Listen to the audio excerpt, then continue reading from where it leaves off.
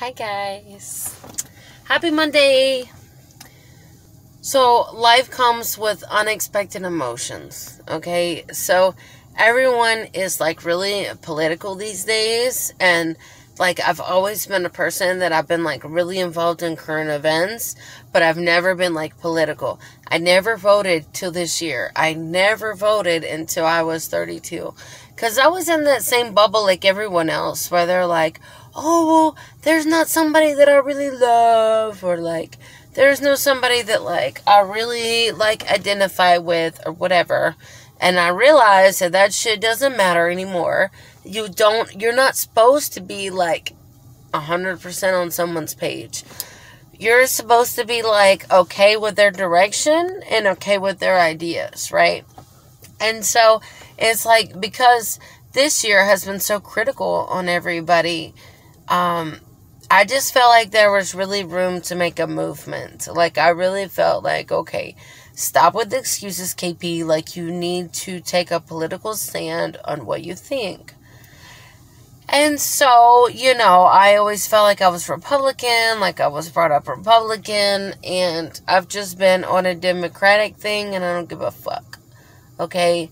But it was really like opening to my eyes that I was talking with my father, and I'm pretty estranged from my parents, and so like we don't have many conversations, and when we do, we're just really realizing that there's a lot of things that like we disagree on. And like my father brought up the point about like Democrats having a certain opinion on mask. And so that's when I just had to let it go to my dad. Like, I had to tell him, I'm like, you know what? I voted for Democrat. This is what I think about coronavirus. I've literally had coronavirus. Like, this is what I think. And, it's like I dealt with my dad just having his reactions on his opinions about life and politics, and it's so hard because it's so different than mine.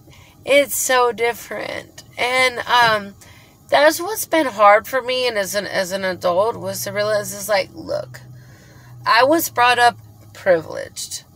I was brought up with everything, and then I learned another way to live life, and then I heard stories, and I heard other experiences from other walks of life. And I've heard stories that will just chill you to pieces. Like, it's been able to open my eyes. And I can't rephrase the words the same as what one of my good friends told me. But he said, KP, he said, you grew up another life.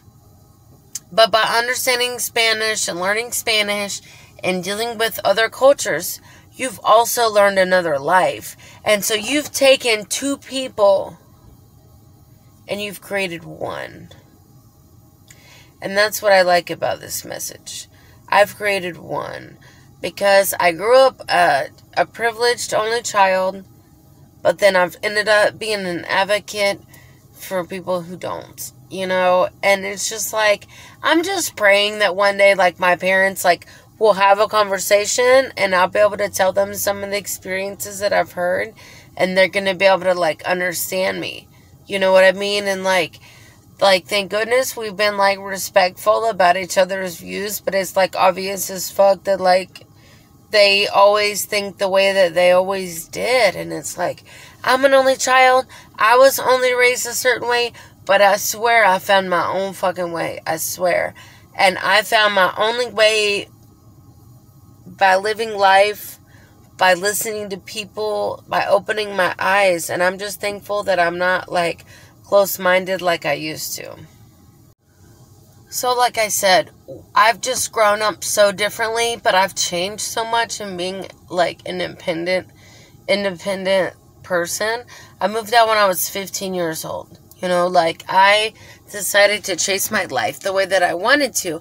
And I always have, like, this frustration where it's like, if I got the job that my parents wanted me to have, I would be gravy in their books, But, like, because I work in Mexican restaurants, like, that's not That's not okay. Like, that's not an income. Like, that's not, healthy.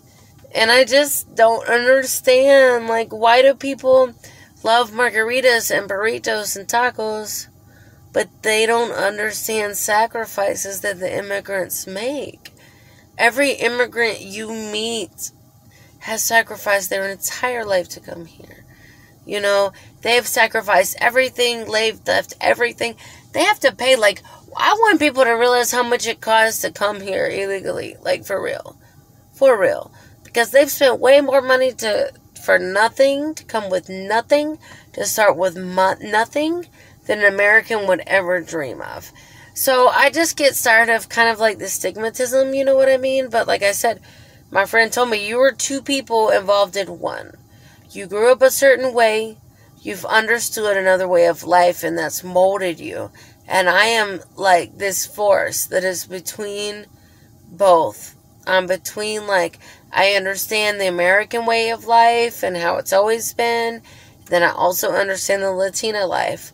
And so I just want to use that, like, to my ability. Like, I want to use that to help be a better person.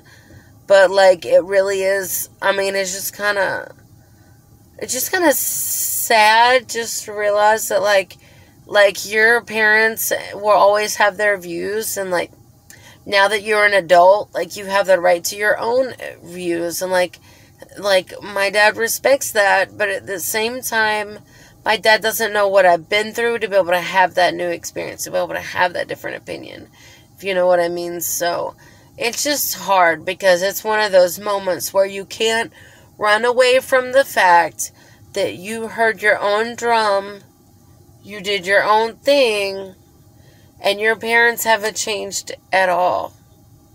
And there's a lot of us that our parents have not changed at all, and our parents have, like, made us, like, just be a copycat of them, or you're just a rebel, And I'm just a rebel. Like, I love them so much, but I wouldn't change for the knowledge that I have. I wouldn't change that. Like, my parents are smart as fuck, okay? But, like, they also don't know some of the life experiences that I've went through. And that's literally what has made me a better person. That's literally has brought me, like, above others. And so with understanding a lot of sides of life. So anyways, it's hard whenever politics these days is in front of everybody. Like, politics is like the divider. Politics has become a fucking divider. And it was hard to stick up to my dad and say, you know what, I'm a Democrat.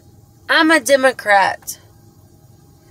And because you want to make your parents feel better, you want to impress them, you want to have the answers ready. But I can't, because I have to beat to my own drum. And that's what I know. So anyways, I appreciate you guys. It's just been kind of like an emotional, moment where you realize that you guys are so different, but I'm different because of what I've been through and what I've learned and what I've done in my own personal journey that I would have learned if it would have been through their journey.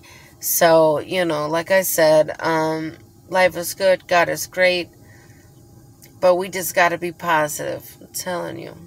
Good night, guys.